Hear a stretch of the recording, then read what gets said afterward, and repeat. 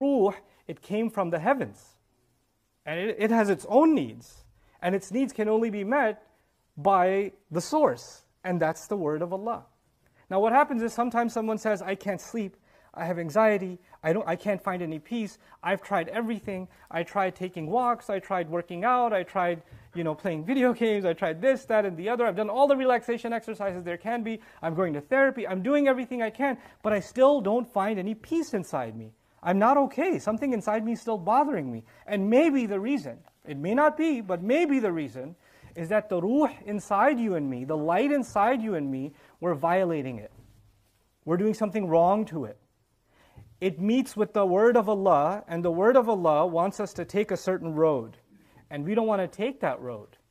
We don't want to go on the road that this light is calling us towards. So we deny our light inside and we say, no, I'm going to go a different direction. Now before I go any further, I want to try and explain to you why we do that.